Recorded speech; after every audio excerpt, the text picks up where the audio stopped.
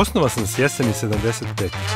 Ne bih mogao se pohvalim nekim grdnim školama koje sam završio, jer ih u principu nisam ni završavao.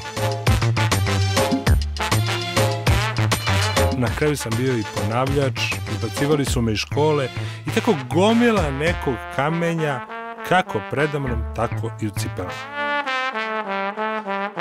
Sreća je bila velika kad sam čuo Giletove reči: ne dam svoje ja ideale, ješću snove umesto hleba, ja svoju sreću nosim sa sobom, ona je parče slobodnog neba. Uveliko sam jurcao kroz grad na rošulama kada sam sreo Draga Grubnića. A moj guru me naučio kako stvarno da letim kroz vazduh, kao ptica. Paraglajder.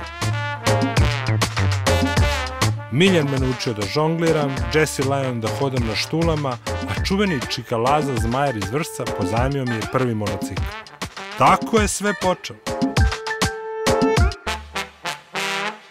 Uveseljavanje dece i odraslih za mene je najveća misija na planeti.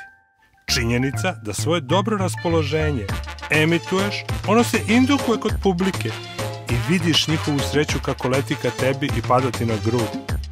Velika je čast imati takav dar. I ne samo to, nego svako, ali baš svakome u lice možeš da saspeš sve što misliš, a da taj nema prava da se naljuti. Jer kloven je kloven. Ljudima se više i ne obraćam, čak i ako stoje ispred mene. Naučio sam kako se obratiti detetu u telu odraslog čoveka, a to je velika stvar.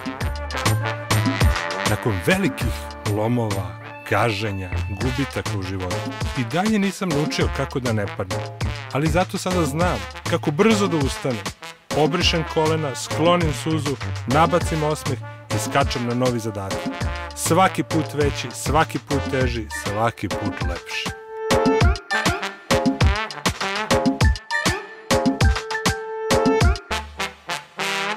Osoba, predstavite se. Ja sam Marko Ilić, kloven u penziji. Mašu ne spominjem.